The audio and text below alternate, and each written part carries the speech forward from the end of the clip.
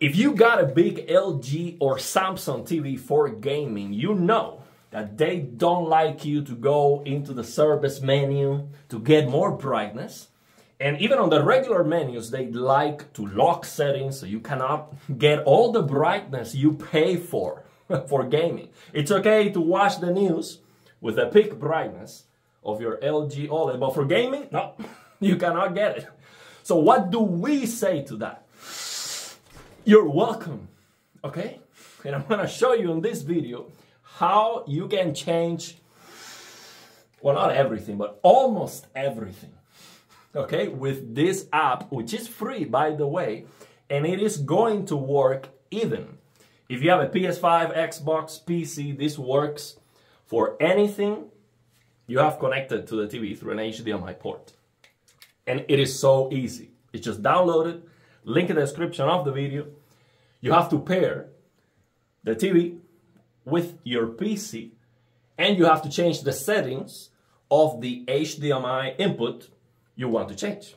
So if you have a PS5 connected to your TV, you need a laptop or a desktop PC to do this, but then you can change the settings for the PS5, okay? And now we have something fantastic for LG TVs. We can disable the dimming, TPC and GSR dimming, without even needing to access the service menu. So some people say, oh, I don't want to go into the service menu because I don't want to be changing something that I'm not supposed to change by mistake and then messing everything up. No problem. Now I'm going to show you how I disable TPC and GSR dimming, which they are on right now. Take a look at this. TPC is on, GSR is on. I'm going to come here to this app and I'm going to disable it without accessing the service menu. Come here to Expert, Configuration, Temporal Peak Luminance, TPC, disable. And I'm going to come here, Global Sticky Reduction, disable. And I'm going to show you that it worked. So I'll go to the service menu again, and you'll see. So we go here to OLED, TPC off, GSR off. Thank you very much. Okay. So now with these newer LG TVs, you can no longer access this real service menu without having to do a lot of things with the service remote and a code and something like that, that I don't even know how to do that. But with this app, you can get here if you want. But it's not even necessary. And now the thing is, if it doesn't work, you will get a message, because you might say, well, how do I know if I click there, how do I know that it actually worked without going into the service menu? Well, if it doesn't work, you get a message that's gonna tell you error. We couldn't communicate with the TV. So I'm going to show you how you can make sure the TV is communicated with your PC with this app so it is actually working. So now what you have to do, link in the description of the video, download this app. It is called Color Control. Very easy. It is going to be a zip file that you are going to extract, okay? And it's going to look like this. It's gonna look like this. It's a zip file. And oh, I had this thing because of the service menu. I didn't want to show the IP address. We can take it off. So you open this executable. And then here's how you have to pair the TV with the PC, okay, in this app. I would recommend you to add the TV manually, okay? So you click add here, and then you go on your TV. You're going to need, basically, when you click here, I don't want to click on it because, well, I can actually click it and it's not going to show any IP address or anything, okay? So when you click on it, you're going to need the IP address and the MAC address, okay? And of course, that's personal information. I don't want to show you that, but let me show you where it is on your TV. You go to settings on your TV, and you're gonna go to general, network, your Wi-Fi, and then you're gonna click in other network, and you will see your network info. Inside the network info, you will see the IP address, which is a number, long number, and your MAC address. Just type that in, and for the name, you can just enter whatever you want. Okay? So I guess for Samsung, it's gonna be exactly the same. No difference whatsoever. If you have a Samsung TV, that's how it's gonna work. So now, how do you know if this is actually working? Well, let's try some settings. For example, one setting that's very easy to tell the difference is if you turn on dynamic tone mapping. So let me show you right now. Dynamic tone mapping is not on, and you will see the brightness difference. So right now we have HGIG, right? So I'm gonna come here to the settings, HDR dynamic tone mapping on. Boom! You see it looks brighter. So obviously this worked, but I'll show you that it actually worked. We come here, dynamic tone mapping is on. So now dynamic tone mapping is available. We don't need to use this, but it's easy to check if it's working. But let's say, for example, you want to try auto dynamic contrast, which is locked. You can change it. I'm not sure if that's gonna do any good for you, but you just want to try a setting that the TV has available and you've never been able to see it for gaming. You can come here, dynamic contrast, and turn it to high, and you'll see that actually worked. Come here to brightness, you see? Dynamic contrast is in high now, which I've never used, but you get the idea. There are many settings on SDR. This is the biggest one. If you're playing a game on SDR for some reason, you have this peak brightness locked. So basically you cannot get all the brightness you pay for on your TV. So you can use this. For example, right now it is locked. On HDR it is locked, and we shouldn't change it because you're going to affect the EOTF tracking. We don't want to change this setting on HDR. But just to prove my point that it actually works, I can change that peak brightness right now. I can lower it to low, for example. You saw it, the brightness difference, but I'll show you that it actually worked. We come here. See now, peak brightness is in low. Okay, you can change gamma, whatever you want. You shouldn't, again, on HDR, we don't have to change this, but for SDR, totally. You want to be able to change that, and for SDR, for example, you can change the color gamut. Right now, the color gamut is in auto detect. I want to change it to native, because I want, and let's see if it worked.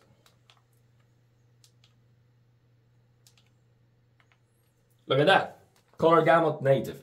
Now on my C1, that's all. Those are the two options I have. Either auto, which on HDR is BT2020, so I don't have to change this to native to get better color saturation or anything like that. This is just going to be more inaccurate, most likely. But if you like it, go for it.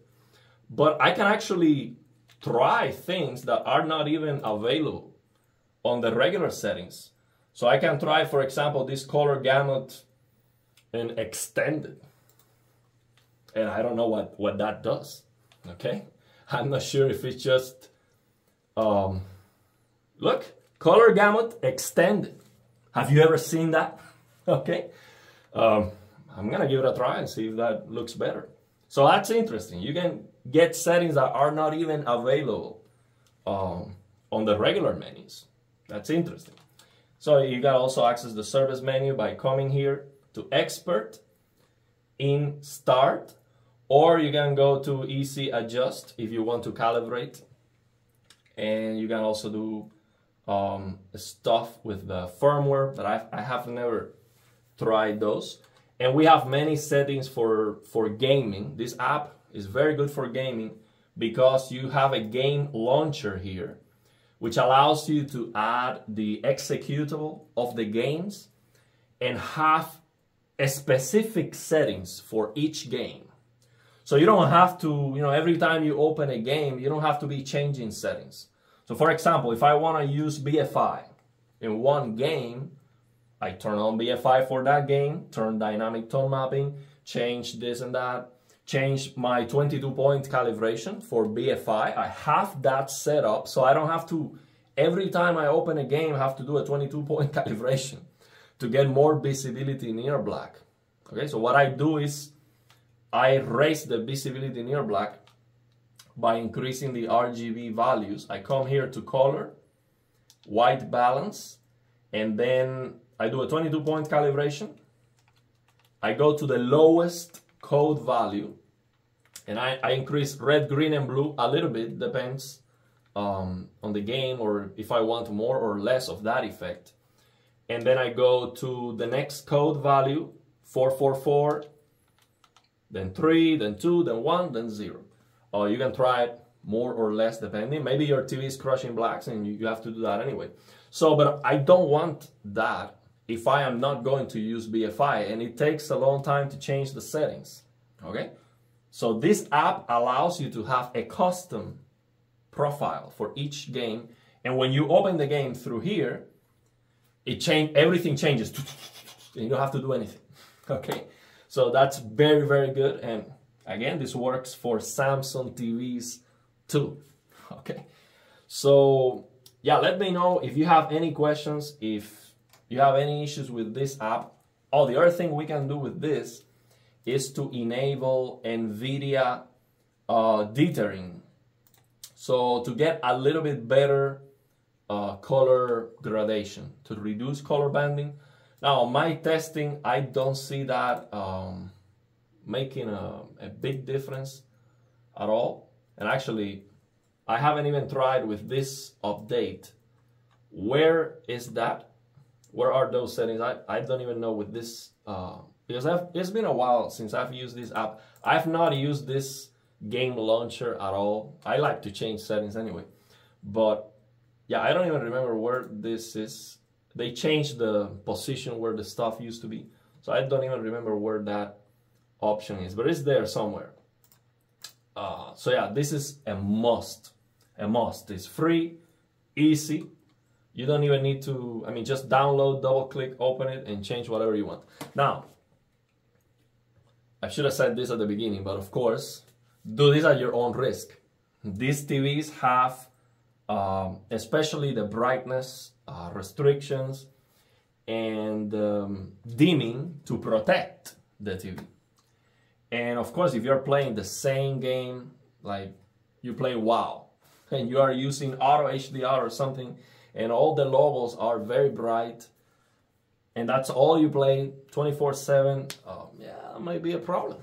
Or you play Genshin Impact. Someone said to me the other day, I got bored burning with Genshin Impact.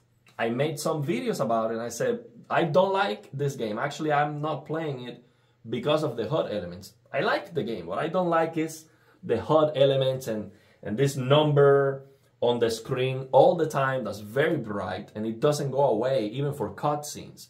So if you're playing that game, yeah, that's a concern. So I recommended to stretch the screen to remove that number from the screen to prevent burning and all of that.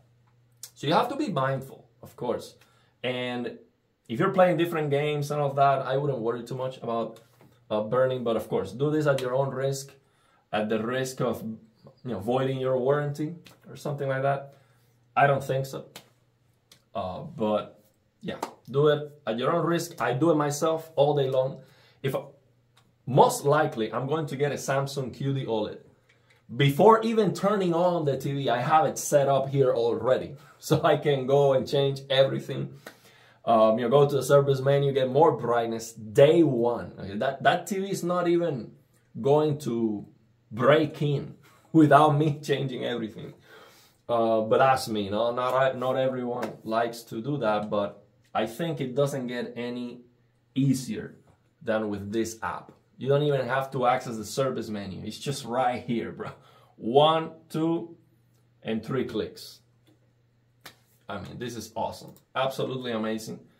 So yeah, Let me know if you tried this, if you had any issues. Or I forgot to mention, here's where the HDMI inputs are.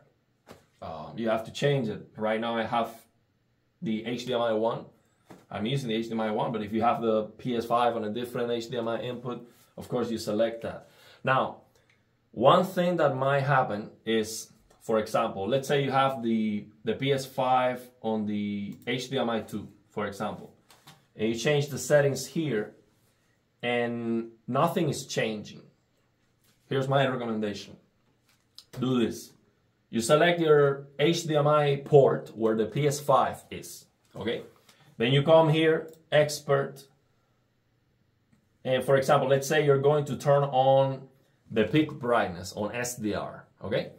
So do this, change the HDMI port on the TV. So you have the mouse, so do this, you have the mouse on top of this peak brightness on high.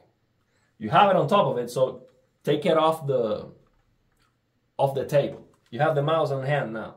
Now you change your input, your HDMI input. Come here, say HDMI 2, for example, here.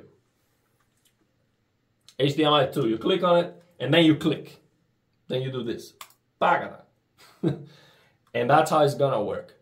So let me show you. Let me show you. If I use the HDMI 2, let's see if I have, let's see if I can open the settings without having anything on the HDMI 2.